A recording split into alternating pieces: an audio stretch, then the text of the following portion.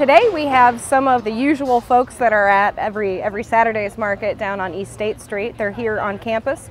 A lot of the students may not be able to go to the Athens Farmers Market, whereas here on campus it's much more accessible for the students to come to interact with the local farmers and vendors.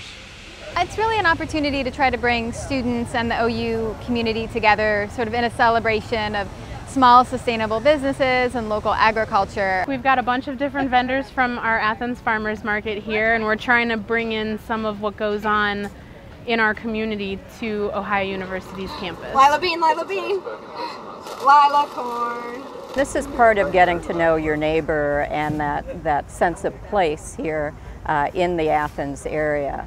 I think what students can really get exposed to at an event like this, the OU Mini Farmers Market, is to get a sense of really what is out there in the community. One thing that really separates this is the fact that you get to have one-on-one interaction with the vendors. And what I've heard from a lot of vendors is that they've really had an opportunity to get to know students and to hear what students like, and that students have been able to ask them questions about like how long they've been in the community, you know, what it's like to be a vendor here.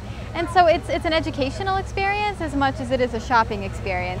There's a whole bunch of people doing business in this community that they get to experience and then contribute to.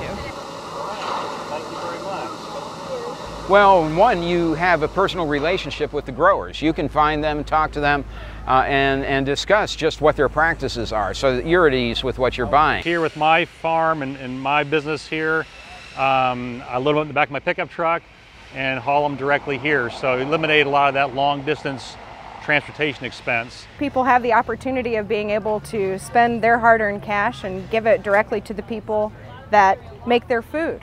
That money can be used right here locally for the betterment of the local economy.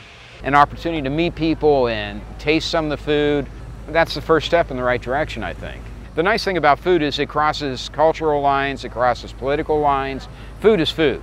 It doesn't say, oh, you're a Republican, you're a Democrat, you're Asian, you're American. It's food. Why doesn't everybody appreciate that fact? We're really here to spread the good food word. I mean, this is real food, real local, real good. And the sooner we can get converts, I think, and get more dedicated locavores, the happier we'll all be in this community.